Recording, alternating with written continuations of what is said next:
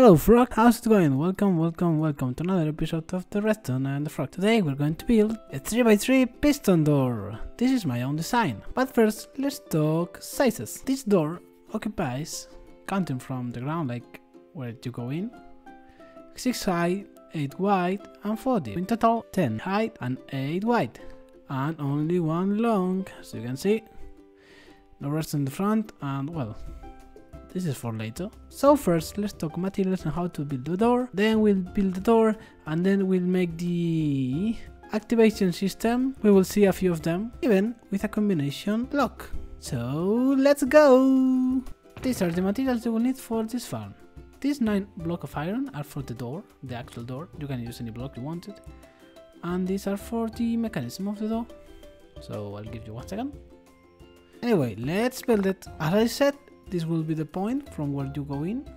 So we imagine we are at floor level. We will dig 4 blocks down and have 1, 2, 3, 4, 5, 6 up and an 8 long, like so. First, let's put the iron blocks for the door. You don't need iron blocks, but I like them. Now, pistons on the side, like so. So you can see a little bit better. They need to have a 1 gap in between. Now observer looking up. We need a temporary block over here, like this.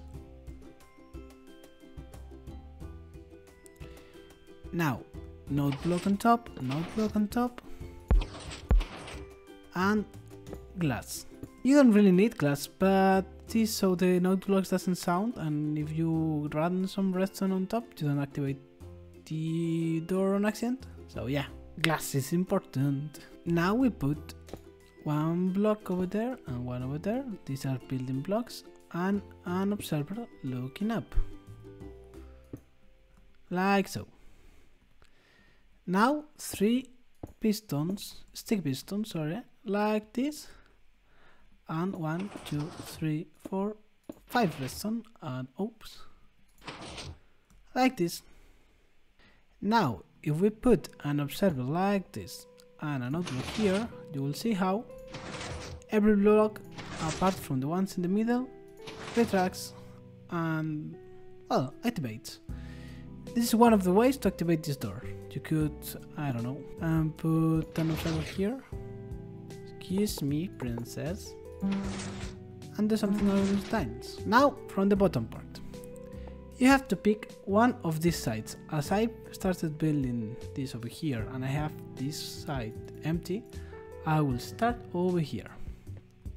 So observer like so, pointing down, stick piston with an observer pointing with the red dot inside the contraption.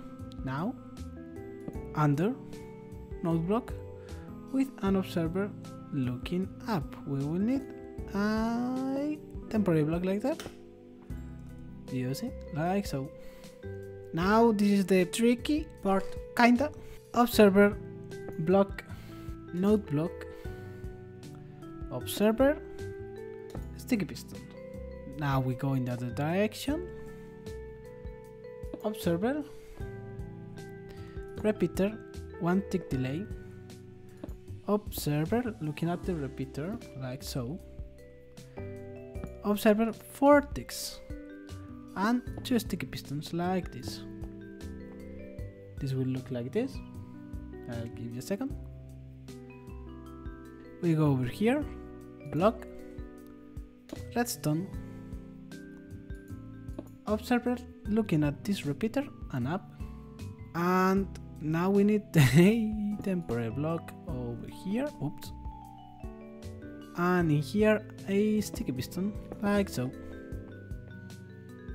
and it is done. If we do this, it opens, and if we hit it again, it closes. Pretty nice, isn't it? Now for the activation part, we can use node block and observer like this, just in one side, but to be honest, this can be kinda difficult to trigger. So what we can do is node block like so, observer, block, node block, observer, observer, and we break these ones, block, and 3 more redstone like that, and this works. And let's imagine you have something along these lines, okay, and maybe you have even another node block over there to decorate the thing, and you go in and it opens.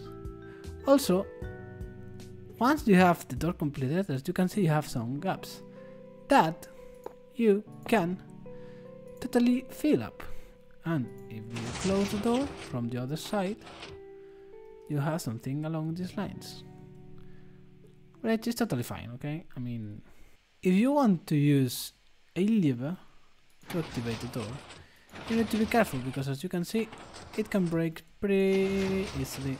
So what you need to do is to open the door, put a couple blocks with 2 redstone dust on top and a lever, and activate the lever. That way these pistons are extended all the time, and once you open it, it opens without any hiccups. Now let's make another activation system, shall we? We can do it like so. Dropper on the door with a button on this side, and I think this looks cool. I mean, it's pretty easy to integrate into your build. Observer pointing into the dropper with a block. Now, node block here. Observer, a sticky piston.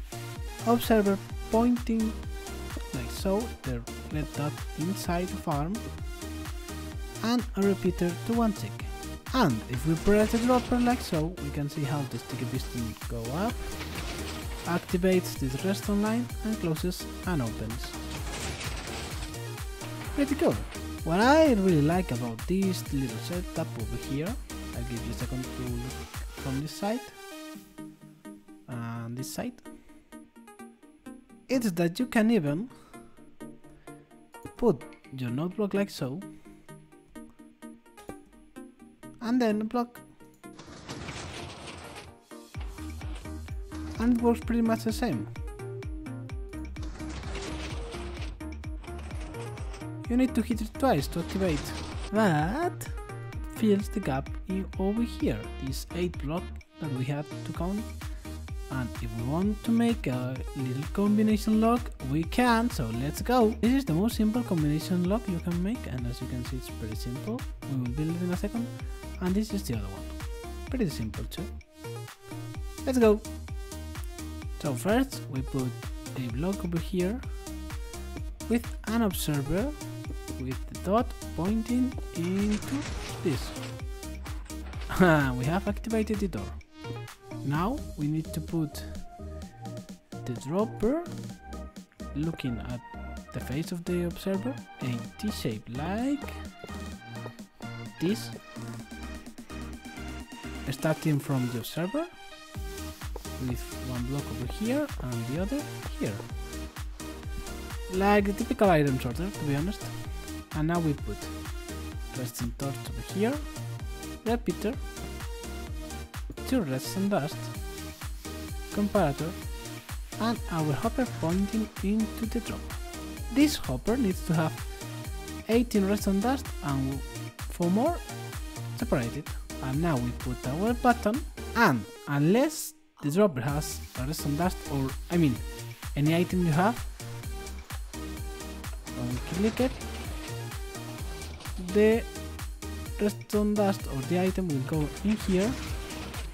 This observer will detect it and activate the door. Let's see if we can do so. There is so.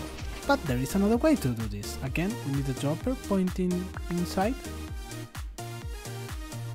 But now we will have 4 out and 3 in. And a redstone torch over there. And now we will place the hopper over here with the items, so. And now, comparator, 2 redstone dust, 1 repeater, and a redstone dust over here. Right now the redstone strength can't reach this repeater, but if we put the redstone dust over here. It reaches, and it's pretty much the same. If we were to take out all these items, and we were to use an anvil, and change the name to, I don't know, subscribe maybe? No. Even better. The game, like so, and we put 18, and then format, like see. If we put maybe a stone button and we click it, it doesn't work.